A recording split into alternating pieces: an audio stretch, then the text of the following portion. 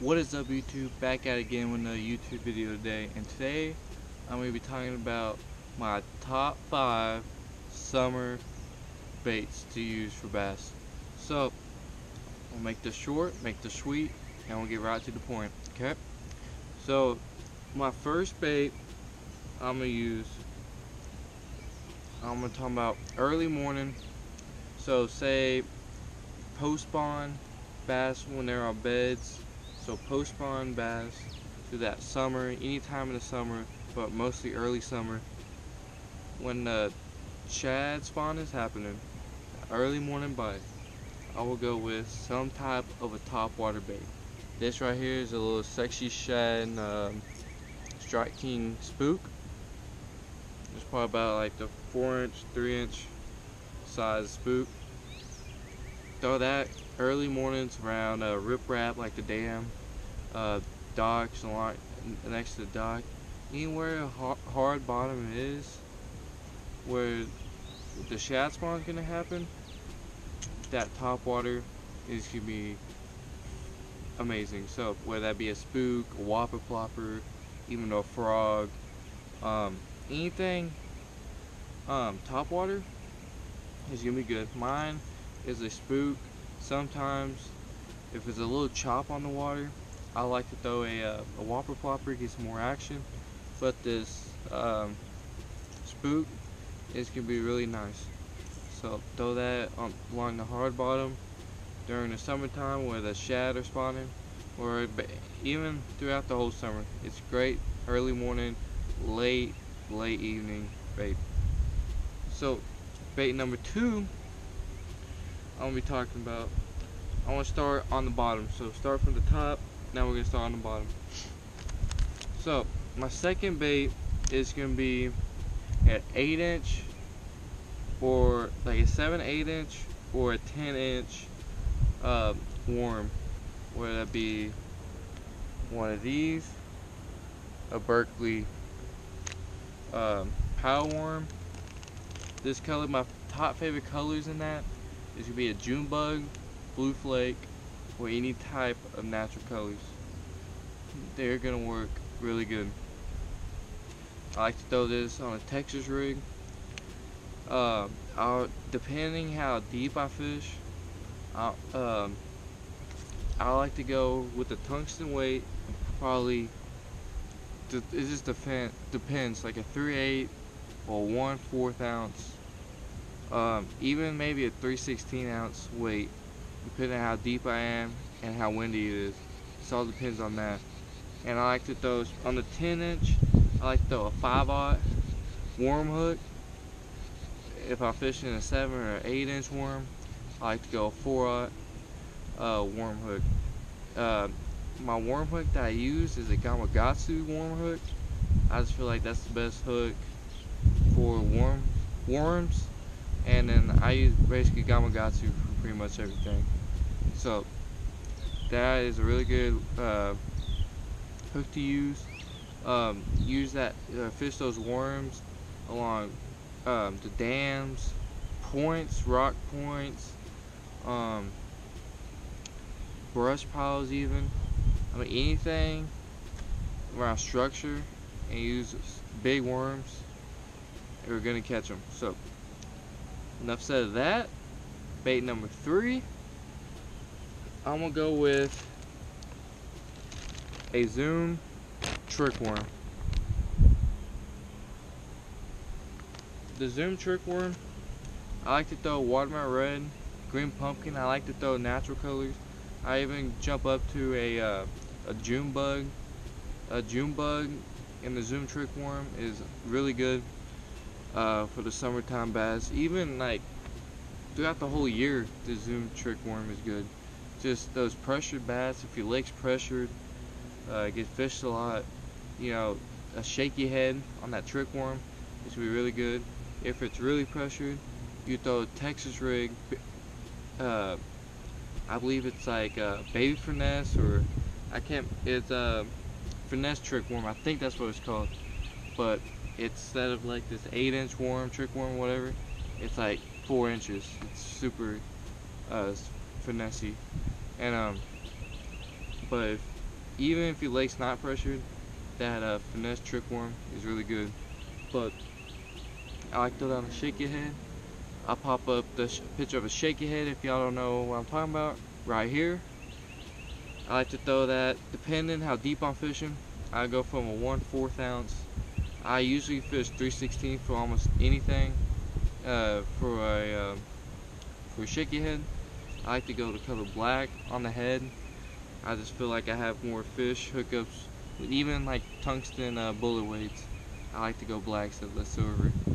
But I think it just catches more fish and up my odds. But if I'm fishing, say about 15 feet, I like to go to that 1/4, maybe that 1/2 ounce, possibly a 3/8. It just depends on the body of water you're fishing. But mostly a 1/4 does pretty much good for me. If I'm going a little shallower, from like fishing around docks to 8-10 feet, I go to 3/16. But you just want that fall rate to be good when that trick worm's going. And even when you give it a hop, or even when you're dragging it, you just want that good rock, you want good contact, say you're fishing rocks or just the bottom. But that's the end for number 3. Number 4, I'm gonna actually use a jig. I'm gonna use a jig, whether that's a football head jig or a casting jig head, where I'm casting them along the docks. But a football jig head, or Strike King makes actually a structured jig head on the head. It's kind of like I believe it's like if I had to explain it, probably like a diamond kind of, but it's kind of hard to explain. But that goes through really good through brush piles. I fish the jig on brush piles, get that through there. I'll fish it with the rod tip facing upwards, kind of just drag it. And once I go over the limb, let it fall in there, feel the bite, and then I'll just keep working over each limb in the brush pile. But that Strike King structure head, I believe that's what it's called, that jig, works really good when fishing brush piles, even fishing deep on even rocky points and everything like that are good for fishing jigs. But I don't really choose a jig for fishing on rocks. Sometimes I do, depending on the scenario, but brush pile fishing jigs work really good. I get to line type and rod types at the end, but just going through the baits pretty quick. I won't make this too long video for y'all, but enough said with that. Number 5, my last bait I like to use is gonna be a crankbait. Okay, whether that's a deep diving crankbait like that. I believe this is a 6XD, so that dives like, I believe it's like 12 feet. I might be wrong, 10-12 feet. But a deep diving crankbait, a medium diving crankbait, or even a square bill, all work good in the summertime, even throughout the whole year. But crankbaits like this, you fish them over brush piles, you can fish them on rocks, riprap. I mean, you can throw crankbaits anywhere, but you're gonna have the most success of hitting them rocks, hard bottom, brush piles, any kind of structure. Anytime there's anything where rocks that has a hard bottom, brush piles, any type of structure, a crankbait, grinding that on the bottom, it's gonna get you bites. It doesn't matter what time of the year, it's gonna give you bites. So speaking of that, I'm gonna go with line. What size line I use, what kind of rod I use, and what gear ratio I use. With the crankbaits, if I'm trying to really get it down there, I will go with a 12-pound fluorocarbon. That's about the highest I go. Sometimes I go 10 if I'm really trying to get those deep diving crankbaits down. I don't usually go 8, but that's very rarely. But I always go 12, and if I have the downsides, I'll go 10 on the crankbaits. I use a medium. I like to use a 7-foot to a 7/6 medium action rod, bait casting. And then the gear ratio depends if I'm trying to burn it. I will actually go with a higher gear ratio, like a 7, but I like to stay with the 6 in most scenarios. I'm gonna move down the list where I started from. So number 4, I believe, I might be wrong, but I think I had the jig at number 4. But a jig, it just really depends how heavy of a jig you're fishing, where you're fishing the jig. It just truly depends. You either go from a medium heavy or you go all the way to a heavy. And the line, it can vary, where it could be 15, 12, 17, 20, 25 pound fluorocarbon. Get to the bottom. It just really depends how heavy the cover is. But that's the type of line and rod I would like. For the rod again, if I'm fishing, I like to stay in that 7-foot range, no longer than 7/6.